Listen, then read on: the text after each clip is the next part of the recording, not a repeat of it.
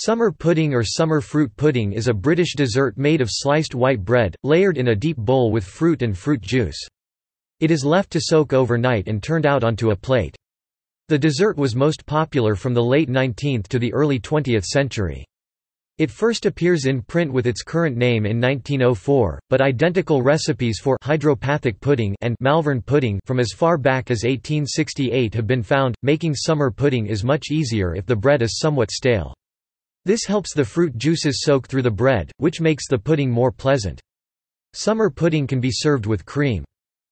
The fruits typically used in summer pudding are raspberries, strawberries, blackcurrants, redcurrants, whitecurrants, and blackberries. Less commonly used are tayberries, loganberries, cherries and blueberries.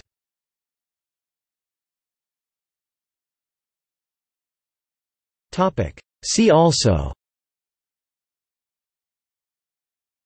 List of fruit dishes.